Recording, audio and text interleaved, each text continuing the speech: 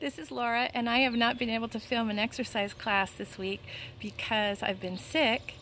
But I've been sick because of stress, and gardening really helps beat that stress while I'm out here gardening. I planted all these California wildflowers, and you can't really tell which one is the weeds until you see the flowers. So this one, I don't know if that's a weed yet or a flower. I know this is a flower, right? I know that's a flower, because the only way you can really tell what's a flower and what's a weed is by seeing the actual flower. So I'm pretty sure this one, I don't know, I just don't know. I know this one's a weed, so I can pull this one. But there's a story in the Bible about the same predicament, where Jesus told his followers these stories that are agricultural in nature, because it was an agricultural culture, and you won't really understand a lot of the parables of Jesus unless you garden. So I planted all these, and now there's weeds growing, and I don't know which is the weeds and which is the flower till the flowers come up. And Jesus told his followers that a gardener planted a field of wheat, and then the enemies of the gardener came in and sowed tares, which are weeds, in with the wheat. And the workers the next day go, when the shoots started coming up, like this, when the shoots started coming up, or more like this, when the shoots started coming up, they said, we don't know which one's the wheat and which is the tares. Should we try to figure it out and pull out the tares? And the master gardener, Jesus, said, no, don't pull up the tares, because you'll injure the wheat as well, because they're in the same place and the roots are tender. And if you pull up one, you might pull up the others unless they're fully grown. Once they're fully grown, Jesus said, then you can pull up the tares. And what you do with the tares is you burn them. But what you do with the wheat is you gather it into my storehouse. And obviously he's talking about people. So you will not know who is a wheat and who is a tare, or who is a flower and who is a weed, until you actually see the fruit. And I had a friend, or I have a dear friend, who I thought was a Christian for 40 years. I mean, we're talking Bible study, church, the whole deal. And now this friend is saying they do not believe in God anymore. So my question to you is, what do you think? Do you think he was saved in the first place? Or do you think he's just having a momentary crisis and will come back to the Lord? Well, let's go to the Bible and let's see what the Bible says. The Bible says that once you're saved, Jesus said this actually. Jesus said that everyone who comes to him belongs to him, that the sheep hear his voice. He's the good shepherd, and they know him and they follow him. And those sheep, nobody can take them out of the hand of Jesus. Jesus is greater than all, and no one can take us out of his hand. No one, because Jesus is greater than all. So if he was really saved, then there's no way that he can be unsaved. But it also says in Romans 8 that if you believe with your heart and confess with your mouth that Jesus is Lord, you will be saved. So I can't really remember him ever confessing saving faith in retrospect. I can't remember him ever talking about the Holy Spirit or Jesus as Lord in his life. So now, in my opinion, I don't think he ever was saved, because if you know Jesus, there's no way you'll leave him. Because we're not talking about culture. We're not talking about America. We're not talking about the church. Are you kidding? If I weighed everything by the church and by Christians, oh my gosh, I would not want to be a Christian either. But we're not talking about church. We're not talking about Christianity. We're not talking about Americanism. We're talking about knowing the Jesus Christ, who's real, who's historical, who've been witnessed by people and known all over the world, regardless of their tribe and their culture. And if you really know Jesus, he's so wonderful, you would never leave him. So in my opinion, I don't think he ever knew him. I'm praying that he comes back. I'm praying that if he did know him, that he does come back. And this was just a momentary doubt that he's going through with maybe some outside influence, cultural influence. Maybe, you know, it's hard to be a Christian. It's unpopular to be a Christian. So who knows? But the Bible also says that if you have experienced the love of Christ and partaken of the Holy Spirit, and then you say you don't believe in him anymore, you crucify Christ again, and you lay him out to open shame. But this is not you, my beloved friend. You, I'm sure, will come back to the Lord, to Jesus, not to church, not to Americanism, but to the person of Christ. And I challenge you and everyone to seek the person of Christ, not Christians, not culture, not Americanism. Seek the person of Jesus Christ, who, by the way, was not American, who, by the way, was not culturally American. He was of a different culture than we are in America. And I think a lot of the wrong that Christians are doing is probably because of their culture. But Jesus was not bound by that culturism. So, is culturism a word? So anyway, this is my plum tree. I wanted to show you. And you can see there's thousands of plums, but they're way too small. And the reason they're way too small and will never get bigger and will never get ripe is because I haven't pruned them. You have to go through and take out half of them so that they can get bigger. And that's what God does with us. He prunes us. See this branch? It's so heavy. And Jesus says, "Come to me, all you who are heavy laden, and I will give you rest. For my load is easy and my burden is light, and you will find rest for your souls."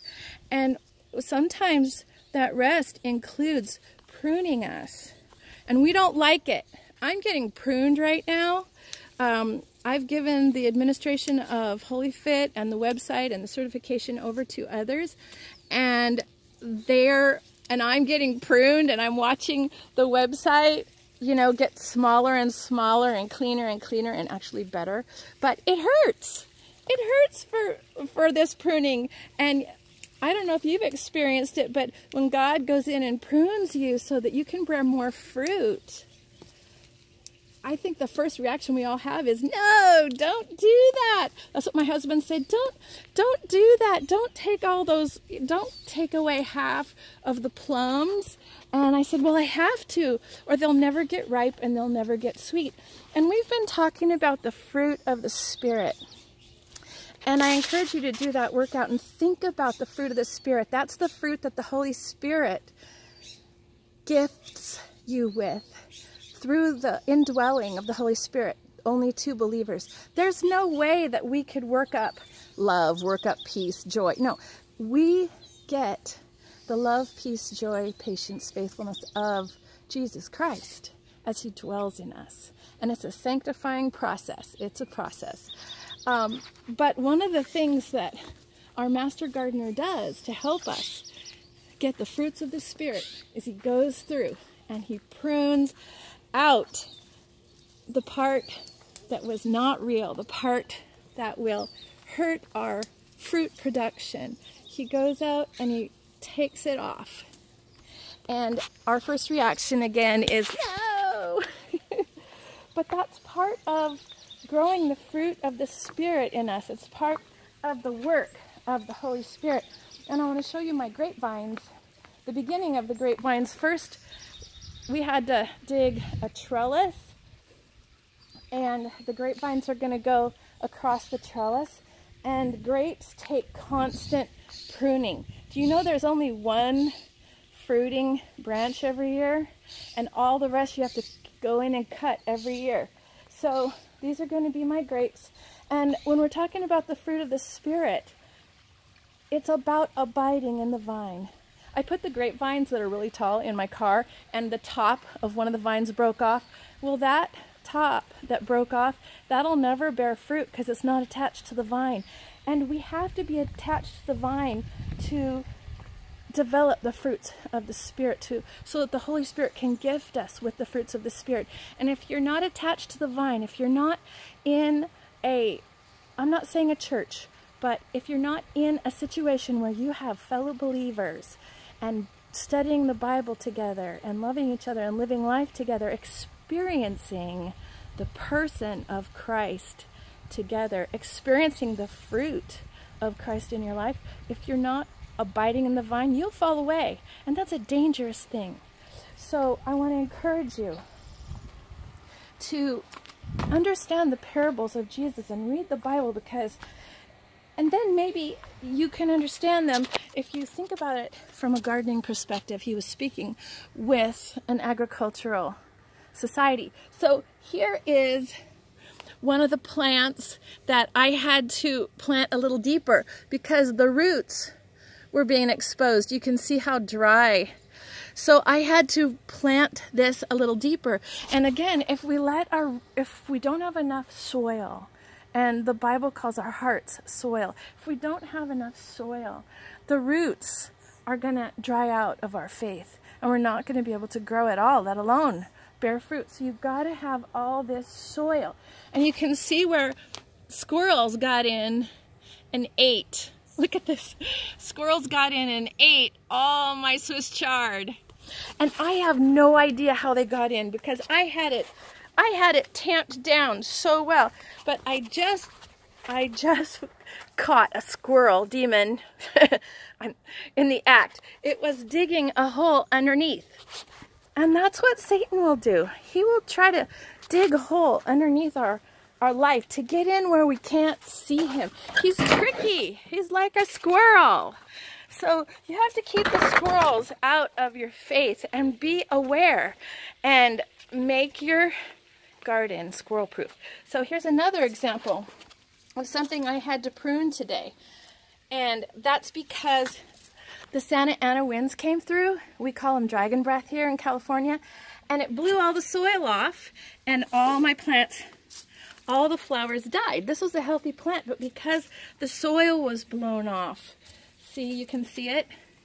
The soil was all blown off. So now I have to put that soil back on, and I had to cut off all the part that was dead, because if I don't, then the buds won't generate new flowers. Like here's a bud. It won't generate new flowers. So, you know, it hurts to be pruned. Here's another example of pruning. Those leaves were just scorched by the heat, so I just took them off. And that way all of the good nurture will go to the plant. So I want to encourage you to abide in the vine, watch the fruit of the Spirit routine, and meditate on the fruits of the Spirit. And I've been meditating on the fruits of the Spirit too. And you know, I love you guys, my subscribers, my Overcomer subscribers on YouTube. And you might think that's crazy, but Jesus loves you. He knows you intimately. And he's given me this love for you that doesn't make sense. But the reason I do videos on YouTube is because of his love for you, and he's desperate to reach you, and it makes me desperate for him to reach you too. And that's why I do what I do. It's out of love and joy. And every time I sometimes get to where I'm like, oh, the numbers and YouTube isn't accepting our membership and not promoting us, blah, blah, blah. I've got to forget all that. The reason I do videos on YouTube is to help us all develop the fruits of the Spirit, to be a community where we can help each other to develop the fruits of the Spirit. So let me know what you think. Can someone be saved and then be unsaved? In my opinion, no. I think Jesus is too strong to let that happen. So if you're saved and you're worried about, ooh, am I really saved? Just remember, if you believe in your heart and confess with your mouth that Jesus is Lord, you will be saved, because you can't do that without the Holy Spirit living in you. And only those of us who have confessed with our mouth that Jesus is Lord, only we have access to the Holy Spirit, and our spirits are alive. And if you want to be alive too, let us know. There's a wonderful Overcomer community on YouTube. Put a comment in, good, bad, or indifferent. I don't take any comments off, even really bad ones. I leave them on because that's why I'm up on YouTube, is to hear what you think. So let me know what you think, and I love you, and may the fruit of the Spirit, of the Holy Spirit, abound in your life so that you experience the person of Jesus. Love you. Bye.